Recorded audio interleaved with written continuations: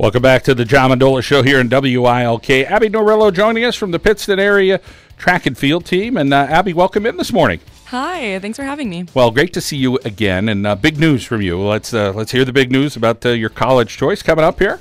I'm committed to the University of Pennsylvania for track and field. All right, congratulations. Thank you. Let's talk about those choices and why it came down to head over to the University of Pennsylvania. Well, at first, I went on an official visit to Bucknell and then the University of Pennsylvania, and immediately I just got that feeling and I felt like I was at home, and I still had a visit left at Harvard, and the decision really came down between the University of Pennsylvania and Harvard, which was a tough decision, but I went with my heart, and I'm really, really happy with my decision. Academically, you're outstanding. Only a 4.382. Talk about just being so dedicated in the classroom.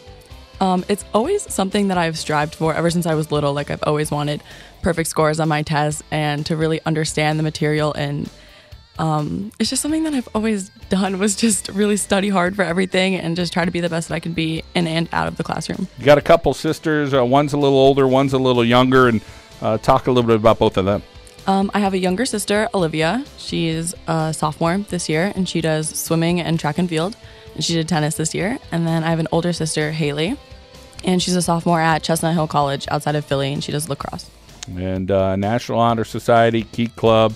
You're involved in a few things there at Piston Area. Talk about those clubs. I'm actually the vice president of the National Honor Society, and I've been a member of the Key Club for 4 years now. So, and a lot of miscellaneous clubs and activities here and there, a lot of volunteer work, which I just really love to do. Traveling with the sport that you do, and pole vaulting, it's not easy. You got to take a bunch of poles with you and stuff like that. Talk about being able to travel well and how that all kind of works out. Yeah, I especially travel with my club team, the Hudson Valley Flying Circus, and especially the indoor season, they kind of take us around. We jump at the Armory in New York together, and they're actually taking me back out to the National Pole Vault Summit in Reno, Nevada, so that's something that I'm really looking forward to as well. Talk about all that travel and the time and the dedication. Kudos to your folks. Talk about what they mean to you. They mean the world to me. I love my parents very much, and they're so very supportive of everything that I do.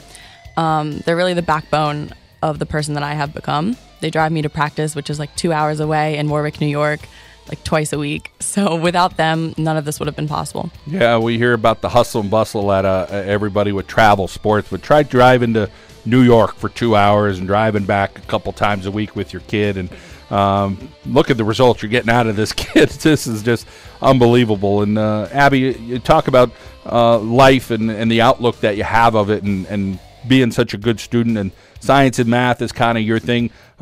Take us through being you and all the dedication that you have, whether it's in the classroom or as a athlete. I'm actually on like a very set schedule with myself.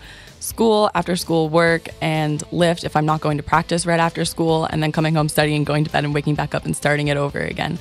So I'm a very busy person. I keep myself very occupied with a lot of things going on, but it's worth it because I know that my future, graduating high school and going on to the University of Pennsylvania, I have a lot to look forward to with all the opportunities that I will pursue. And of course, having some friends, that's always important as well. Talk about your friendships there at Piston Area and what you do for fun. Oh my gosh. Right now, especially, we're very big on football games. Being a senior in the pep squad is kind of a pretty big deal. We paint signs, and I'm very close with a lot of my friends that participate in pep squad as well. So it's been a really fun time, especially this part of the year.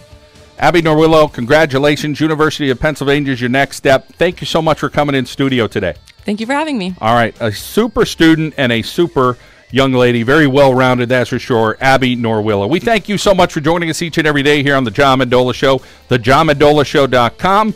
Have a super day from everybody here at WILK.